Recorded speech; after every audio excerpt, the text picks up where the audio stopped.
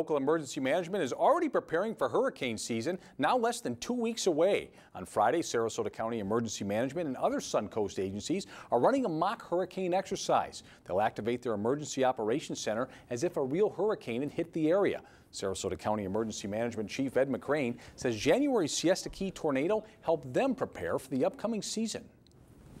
That caused us to activate the Emergency Operations Center at 3 o'clock in the morning, bring in key players. So that kind of gave everybody a sense of, wow, this was a small event compared to what a hurricane could be. And to learn more about how local emergency management and National Weather Service meteorologists prepare for hurricane season, tune in for our SNN Hurricane Special, airing next Friday, Saturday, and Sunday at 6:30 p.m.